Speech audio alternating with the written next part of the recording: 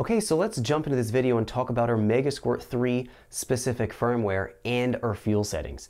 So when we're working with a Megasquirt 3 box, whether it's going to be a Megasquirt 3 Pro or an Evo or a plug-and-play box from DIY AutoTune that might be built on the Megasquirt 3 software and firmware, we're going to be finding we have a lot more things that we have to program and work with in our Tuner Studio software. So in this video, we're going to be taking a look at our fuel specific settings that we have to go through that are going to be much different than our Megasquirt 2 firmware.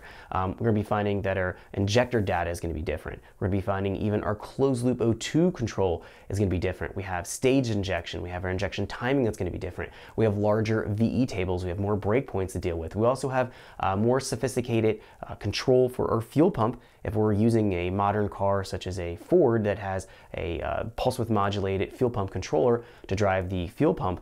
We're going to be finding all of that's going to be available to program in this Megasquirt 3 firmware. It's much different than our Megasquirt 2. So let's jump into the video so we can check out the differences and we can learn all about our Megasquirt 3 firmware.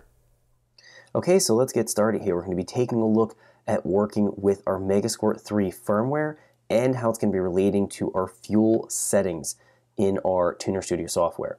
So let's jump in here and take a look at our injector dead time. We're going to be going down through all of these tables here and looking at the differences or any other information that we need to know that hasn't been covered already with our Megasquirt 2 or Microsquirt firmware in the previous training videos. Let's jump up here to injector dead time to begin.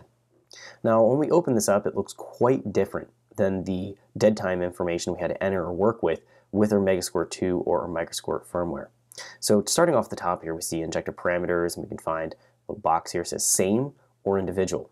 So if we use same here, it's going to be just using one fixed injector dead time curve. And this is going to be typical for most all situations.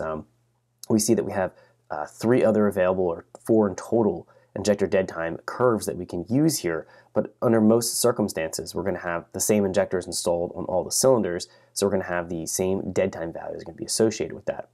So if we go here and leave it in same, we're going to find we have to populate our dead time value just as we normally would at 13.2 volt, and then this curve here is going to be associated with working with our injector dead time. So that's going to be the curve versus voltage. And if we click here on the upper right hand corner, we're going to be able to populate voltage versus the percentage compensation. Now if we go ahead and go set this to individual, we're going to find immediately it starts to populate here and open up, and we're able to program different curves based on different injector outputs. Now, the situation this is going to be probably the most relevant and most useful is going to be on a staged injection car. So if you have a 4-cylinder, let's say for example, that has 1000 cc on the primary injectors, and then we have staged injection, we have another set of injectors, we might have 2200s on the secondary set of injectors. We would need to characterize 2 different voltage curves or 2 different dead time latency curves because the injectors are going to be completely different. They're going to have completely different response times, and they're going to need to be populated differently. So injectors A, B, C, and D are going to be used and set to the same dead time. So we would simply go here, we just copy and paste between all of these just like this. Pretty basic.